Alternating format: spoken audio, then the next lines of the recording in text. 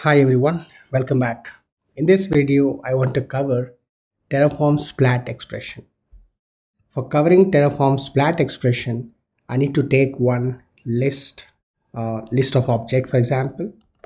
Let's define that. Let's call it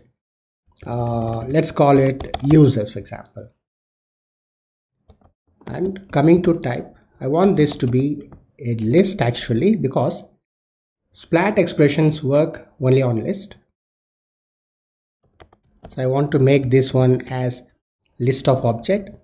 When you define list of object, you also must define its properties and its type. Let's take two things here. One is name and other one is location. See here, this is list of objects. Let's say we have three objects. Each object is going to have name and location. So let's use default and let's put a default value. Using that default value, I want to show how Splat expression works.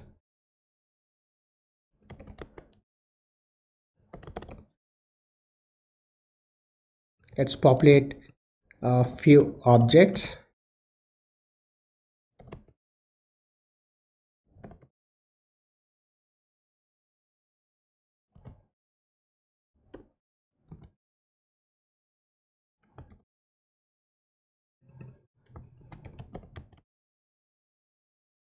Right, we have users variable. It is of type list of objects, and each element in the list is object, and each object gonna have name of type string, location of type string. Now let's say I want to construct a list from this users list of object, and the list should contain only names.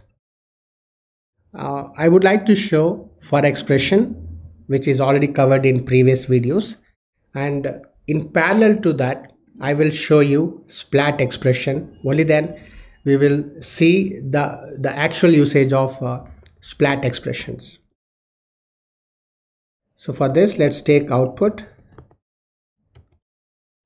and let's call it names value for name in. So var dot users, correct?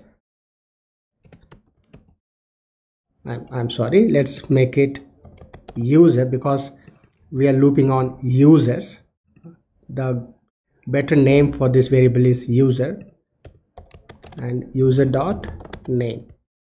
Of course, this is going to create list of user names by looping on this users variable. Let's do apply. Of course, we see list of names.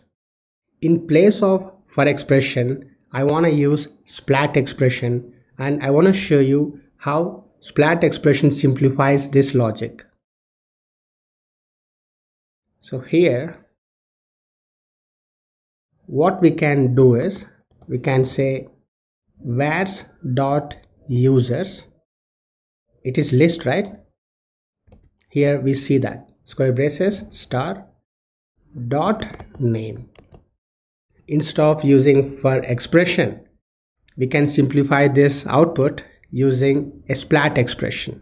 Here the meaning is this is list of objects where each object is having name as a property. Now it's going to pull out only names. Likewise, if you want to pull out location, it has to be location, which is equivalent to this one. Let's run this one. There is an exception. Okay, we are using names again. We duplicated names. Let's fix this. Here, let's call it